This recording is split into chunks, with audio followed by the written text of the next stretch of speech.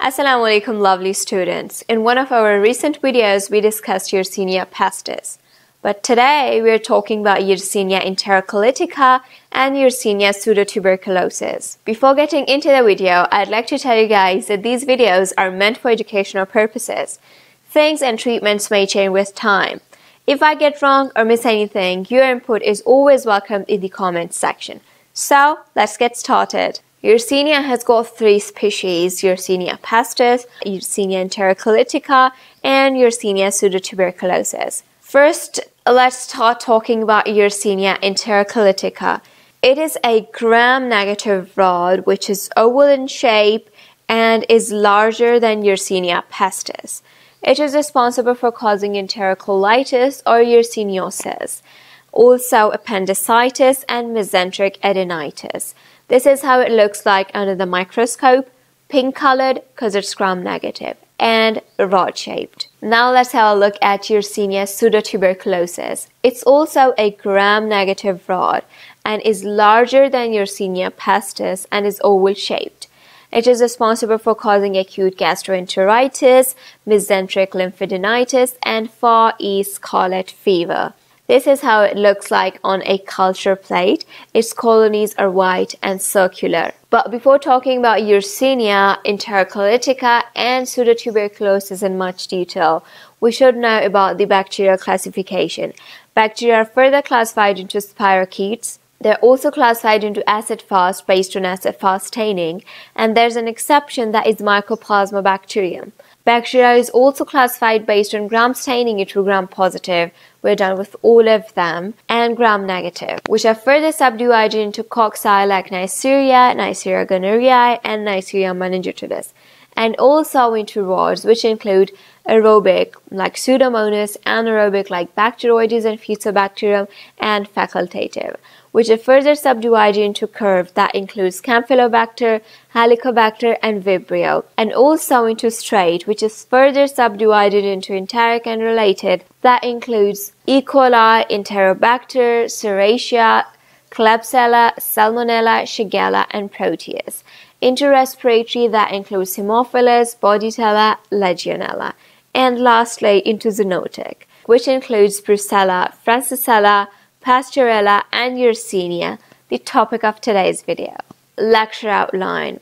We are done with the introduction and bacterial classification. Now we'll be looking at their morphology, habitat and transmission, pathogenesis, clinical findings, lab diagnosis, treatment, prevention, and at the end, as usual, we'll review the lecture. Morphology. Both the Yersinia pestis and Yersinia pseudotuberculosis are rod-shaped. They are pink-colored because they are gram-negative. In this picture, you can see Yersinia enterocolitica, which is rod-shaped and pink-colored. Habitat.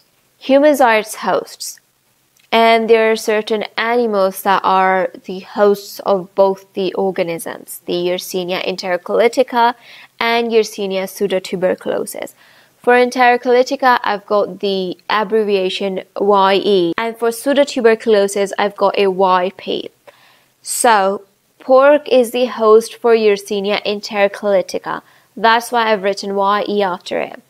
And dogs, cattle, cats, soil are the hosts for Yersinia pseudotuberculosis. That's why I've written YP after them. Transmission.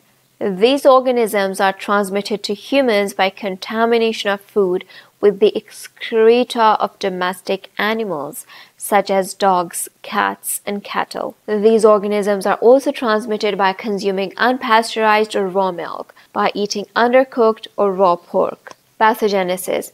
Yersinia infection is associated with two autoimmune diseases, reactive arthritis and Richter's syndrome. First, let's talk about the pathogenesis of Yersinia enterocolitica, and then we'll look at pseudotuberculosis. As its name shows that it is related to gastrointestinal tract because it has got the word entero in it, which is from enteric, that is related to intestines. Yersinia enterocolitica passes into the stomach and traverses the gut wall, means crosses the gut wall, and localizes in lymphoid tissue and mesenteric lymph nodes. It has got a virulent plasmid that is known as PYV, which is also involved in the pathogenicity. The bacterium enterocolitica also produces ureases, the enzymes, which metabolize urea and form ammonia to protect the bacterium from harsh acidic environment of the stomach. Now let's talk about Yersinia pseudotuberculosis. This bacterium requires an enteropathogen. Primary virulence factor is plasmid-encoded protein. The factor causes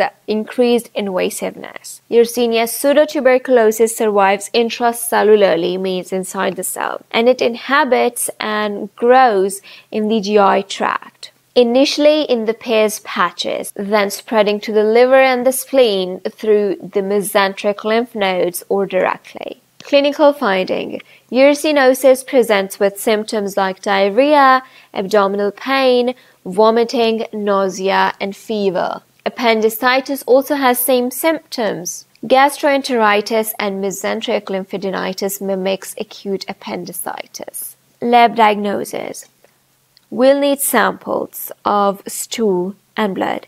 Yersinia enterocolitica is usually isolated from stool specimens. Then we'll go for microscopy, and on gram staining both the bacteria come to be gram negative because they are pink colored. Culture is performed on Meconici agar. This is the Yersinia enterocolitica's culture. It has got circular, small, white colored colonies.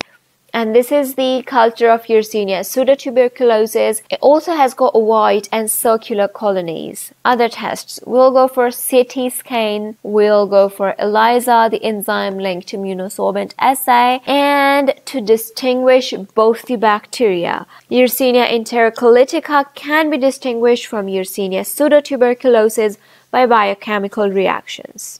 Treatment: Yersinosis is usually self-limiting. In cases of bacteremia or abscesses, either trimethoprim sulfamethoxazole or ciprofloxacin is usually effective.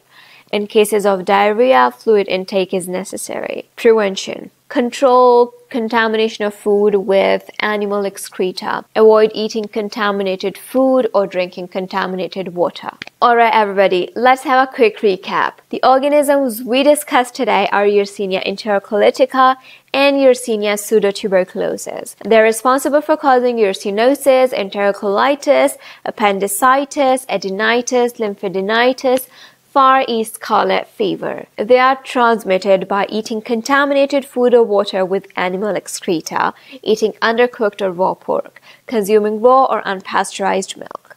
Hosts are humans, pigs, cats, cattle, and dogs.